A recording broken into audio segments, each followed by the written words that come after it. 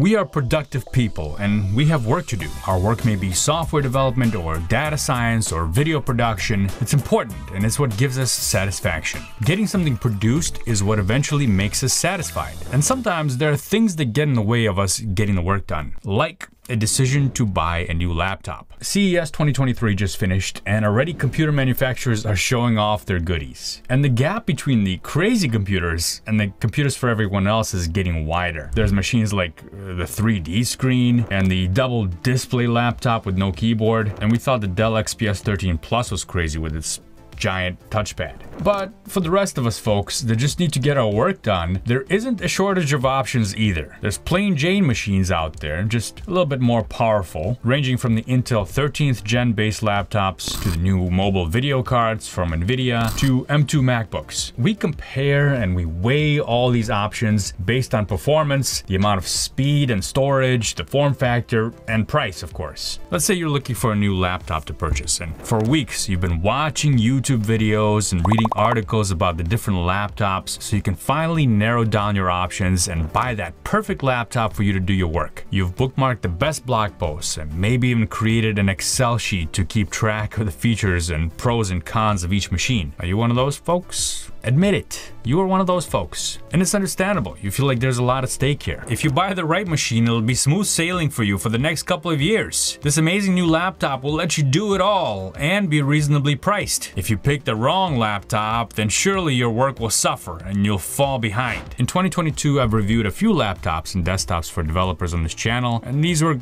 great for developers, but which of these do you choose? Or perhaps there's a new one on the horizon that was just announced, and it's promising to be even better for developers. And in 2023, I'm gonna be doing more tests on this channel, so which laptop should you buy? Should you wait? The Art of Thinking Clearly, it has a nice little section on decision fatigue. Nice book, by the way, you should check it out. It talks about a study conducted by a psychologist, Roy Baumeister, and a collaborator, Jean Twenge. They took a group of students and divided it into two groups. They were the deciders and the non-deciders. And Baumeister showed the deciders hundreds of items, small little items. Here's 2 items, here's another 2 items, here's another 2 items. He asked them to decide which is their favorite item from each of the pairs. They were also told that they could take one of the items home with them at the end of the experiment. So they thought the decision influenced what they got to keep. But the non-deciders were simply asked to think about the items, and that's it. Now, after they were put through this process, both groups were then asked to put their hands in a bowl of ice cold water and hold it there for as long as possible. Can you guess what happened? Well,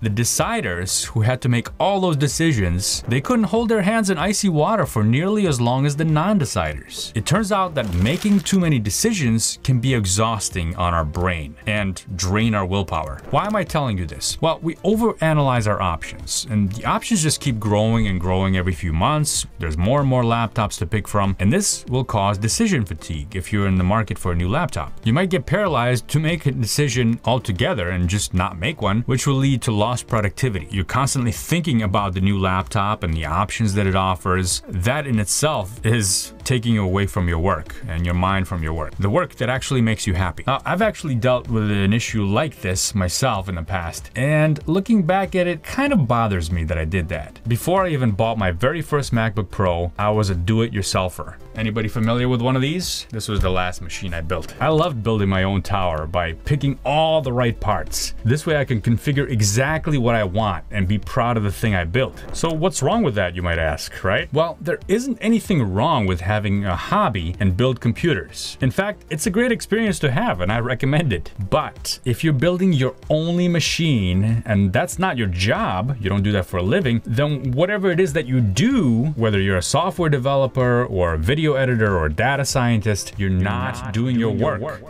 You're building a computer and doing all the research that you need to do to build a computer. Essentially, you're tinkering and wasting time. It's fine to build a machine as a hobby and spare time, but don't let that be the thing that gets in the way of you doing your work. Now, this touches upon a slightly different topic about sabotaging ourselves, and we do that too, but that's for another video. I wanted to bring this story back to the point about decision fatigue, where I was struggling to find the best computer parts and spent so much time doing all kinds of research that I wasn't doing my work. Now, I know you clicked on this video because, well, You wanted to know the answer. You wanted to know what is the best developer computer of 2023. And I'm gonna give you a couple of general tips about that. But first I wanna say that I'm about to give you an unpopular opinion at the risk of getting destroyed in the comments section. But hear me out here. And this is also going against what I should be doing as a YouTuber, since I should be pitching products with affiliate links. Affiliate links below to other stuff, by the way, if you wanna support the channel. But I'm doing this because I really do believe in what I'm about to tell you, and it's the best course of action. Software developers in general don't need all the power that modern computers offer, in general. Now, there's exceptions out there, like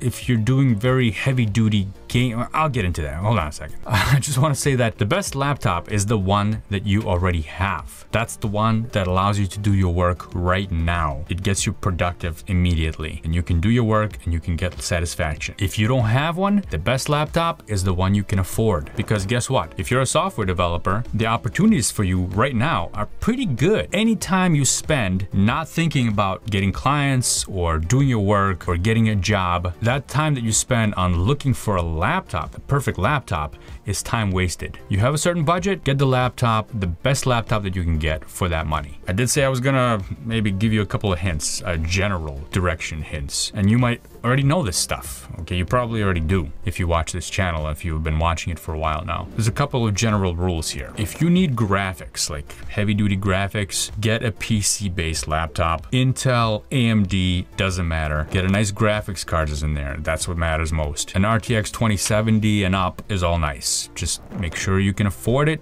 and get the best one that you can afford. If you don't need heavy-duty graphics, MacBooks. They've given me the least amount of problems since I've been buying them since 2013, and I've been buying MacBooks and I've been buying PC laptops, and the ones that give you the least problems are MacBooks. That's just how it's been. Get the biggest, baddest MacBook that you can afford. So yeah, there's gonna be a ton of YouTube videos coming out in the next few months, over the coming year, including more from me, comparing laptops for developers, their performance, their form factor, their cool new features. Just keep your goal in mind and don't focus too much on the Intel 12th generation versus Intel 13th generation, or MacBook M2 versus MacBook M3. And while those incremental differences might give you a tiny little bit of an edge here and there, the most important work that happens in between the CPU cycles. It happens in us. Let's get our work done, folks. Shit, I'm gonna get killed for this.